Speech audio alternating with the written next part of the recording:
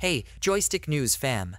Today, we're diving deep into the heart of the Pacific Northwest with a review of Pacific Drive, a game that promises a blend of atmospheric horror, driving, and a crafting experience unlike any other.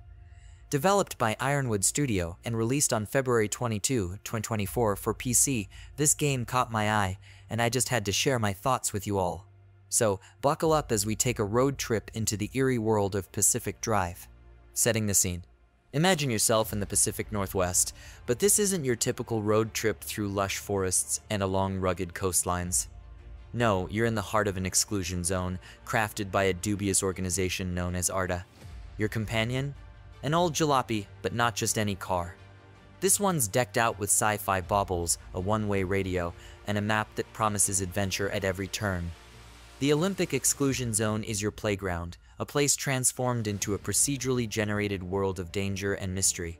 Gameplay mechanics: the drive for survival. At its core, Pacific Drive is a roguelike crafting game that puts you behind the wheel in a fight for survival.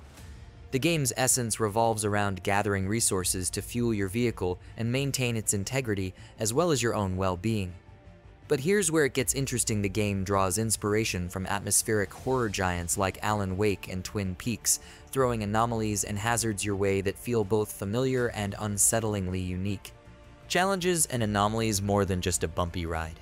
From turbulent winds to the ominous shroud of darkness that blankets the landscape, the game throws a variety of obstacles at you. Environmental hazards are just the tip of the iceberg. Pseudo-sentient threats, like abductors and bubblegum buddies, add an unexpected twist to your journey, making each run a unique challenge. Crafting: the heart of the experience. What I didn't expect was how much Pacific Drive leans into the crafting experience.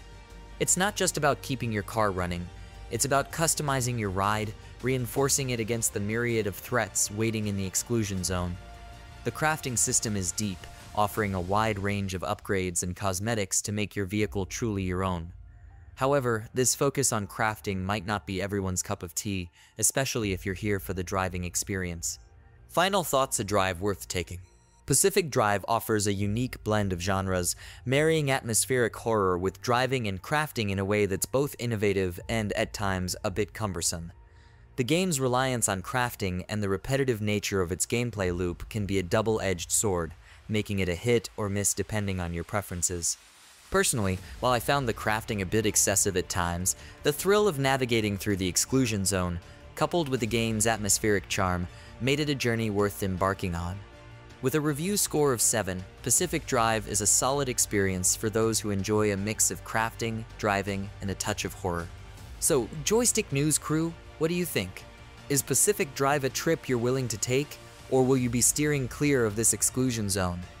Drop your thoughts in the comments below, and if you've enjoyed this deep dive, don't forget to like, share, and subscribe for more gaming news and reviews. Keep those controllers charged, and I'll see you on the next adventure.